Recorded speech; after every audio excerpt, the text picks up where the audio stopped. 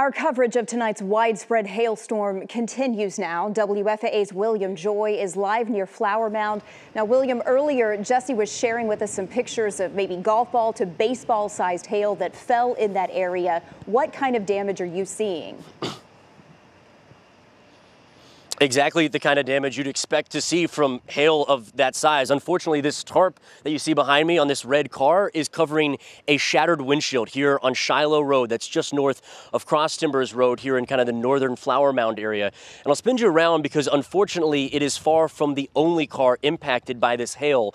In the distance, you can see that Outback that also has a shattered windshield, and next to it, a gray Nissan Altima that has a crack in its windshield also from hail. We went just one street over and I talked to a man who actually said he has a welt on his leg because he was running out to his car to try to very quickly cover his windshield with a towel and unfortunately got a piece of hail right in his leg. And we're bringing in Jairo Quiros, who lives right here on Shiloh Road, because unfortunately his car was one of those that now has a shattered windshield. You were telling me that you first just thought this was rain, then started to hear some pellets. Walk me through what exactly you guys heard and saw. Yeah, we were just sitting outside and it would just rain. It sounded like normal rain, and then it started with little pebbles like peas, and then it got larger to like golf balls, and then we have like baseballs, and it was just bad. And then like after all the rain happened, we walked out and we're like, okay, like some cars had dents. I come look at my car and it's just like that.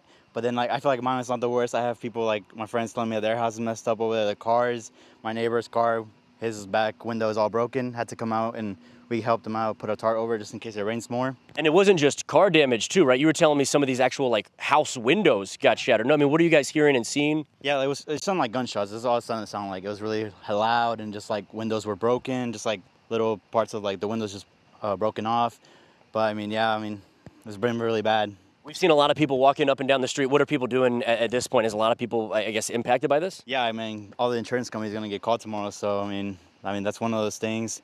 But I mean, after everything went down, the storm and like the rain just was over, everyone came out looking at their cars and just checking out what was going on. I appreciate it. Thanks so much, Jairo. And Teresa, I'll tell you, that's, again, just 2 streets here in Flower Mound. We've continued to see damage as we've been driving around. We'll keep you updated as we continue to bring you more news here from around Flower Mound. Teresa, back to you. All right, Jesse, or William, we appreciate it. As you said, I think tomorrow is going to be a very busy day for insurance salespeople and insurance accounts all across North Texas. Jesse, have you ever been in a hailstorm where something like baseball-sized hail fell? Sadly, yes. I have too. I remember scary. I was living in an apartment by myself at the time, and I was terrified. It sounded like somebody was trying to beat down the door, and it scared the daylights out of me. And once I realized it was hail, everything was okay. But I can empathize with anyone who went through that tonight, because it is absolutely terrifying to hear that falling. It's sensory overload.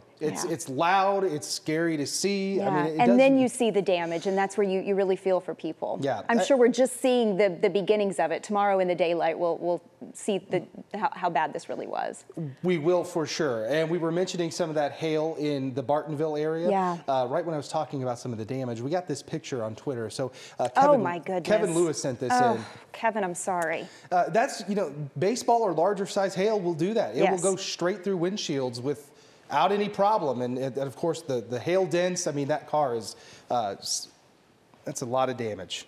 That's a lot of damage. And we're going to see stuff like that tomorrow once we get here, once we get into the daylight, of course. Now that night's here, we're not seeing as many pictures come in. But look at this, baseball-sized hail.